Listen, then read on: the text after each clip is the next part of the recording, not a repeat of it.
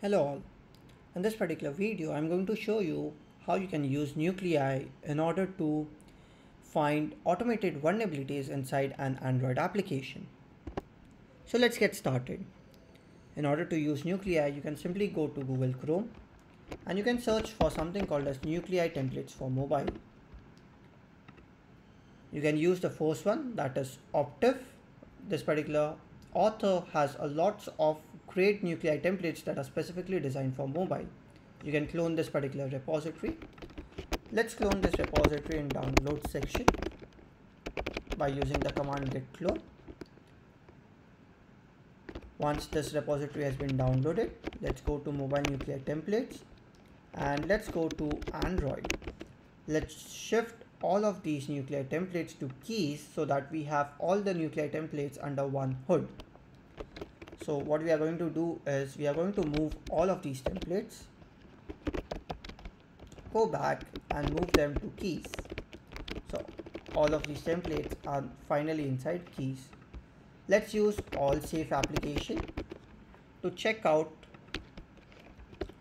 all the vulnerabilities that are present inside this particular application using Nuclei. Let's download its APK file. Once downloaded, in order to run this particular Nuclei templates, what we have to do is we have to first run the apk tool command. So we are going to run apk tool d to decompile the application and give the application file name.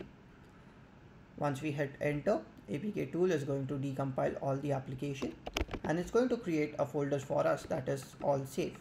We are going to echo this particular folder, all safe, and we are going to give it to Nuclei by using pipe command nuclei-t mobile Nuclei templates /keys. Let's hit enter, and as you can see over here, we are able to find a lot of automated vulnerabilities. So we are able to find ADB backup enabled, that is present inside the Android manifest.xml file. Nuclei found us a Google API key that is present over here, a Firebase database URL through which we can go and search for something called a /.json, which we have already seen in the previous videos, wherein we were able to find the flag. We can see that there are some dynamic registered broadcast receivers. We can see that there's Android debug enabled.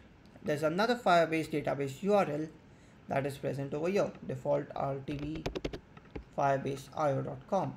Let's try to check if we are able to get something over here or not.